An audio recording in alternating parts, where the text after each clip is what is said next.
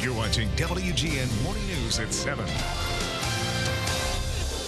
We're answering your questions about dating and relationships. PJ Osgood is here from the matchmaking service It's Just Lunch. Good morning, PJ. Morning. So you guys have been around for a while, and you don't do internet stuff. It's all... It's really old-fashioned matchmaking. So you set up some people just to go to lunch, and you say that's better than going to dinner because you can get out. Right, because it's a short 15 minutes, or it's like a half hour, not that 5 hours or 4 hours on a Friday night. Excellent. Well, let's take some questions from people. Here is one viewer who writes in, I know texting is very popular right now, but is it appropriate for a guy to ask you out on a first date via text message? What are the texting rules when it comes to romance? A former coworker asked me out via text, no phone calls. So rude. I immediately called back, texted back, call me, and he didn't. And a week later, he asked me out again. I said no. Well, the first thing is I would never text him back. I mean, the biggest thing I can tell you is you've got to leave your cell phones at home. I mean, really, it's just not the way you ask somebody out. It's almost like the coward's way. If you're interested, there's nothing about someone saying, hey, I'm really interested in seeing you. You know, let's go out to dinner. All right, here's another question. I'm a recently divorced 35-year-old woman with 3 children trying to re-enter the dating scene. Help. What is the etiquette? Signed, Lost Without a Paddle.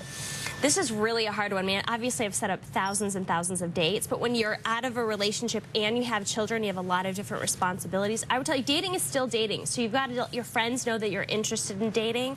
Tell them they're open to setting, being set up, and make sure you say yes to any date that's out there, because obviously, it's a really way to get yourself really out there in the scene again. All right, question from Shay. How long should you be dating someone before you meet their family and friends? Well, it's not so much about time. It's really about where you're at the relationship. So are you exclusive? Do you know that this is someone that you really feel serious about? So I would tell you it's more about feelings, not about saying, gosh, once you get to that 2-month mark. But the feelings at the beginning are always pretty decent. Well, it's not even so much the feelings. I think it's really knowing that you're not seeing anybody else and he's not seeing anybody else. If there's any, Yes, okay. Larry. All right. Another email. This one just came in from Doug. Let's see. Is there something wrong with being friends with your ex, even if your current girlfriend is not comfortable with it? We get this question all the time. There is nothing going on between us, he says. We're just friends. Right. Well, it's a nice balance. First of all, you want to be respectful of the current person that you're dating, but you also want to make sure you're not in a relationship where you feel like you're being controlled. I don't think there's a problem being friends with someone that you've dated in the past. You just want to make sure that the person you're currently dating is respectful of that. All right, let's go to some tips that you say people should definitely have when they're going on a first date. Don't be negative. Right. What do you mean? Yeah.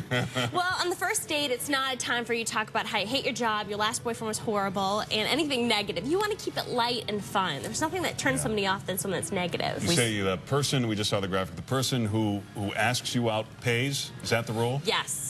Okay. Yes, and I would tell you it's very nice to always offer, but I would tell you women are still old-fashioned. I think a guy should pick it up, especially in the first date. And kissing on a first date? No.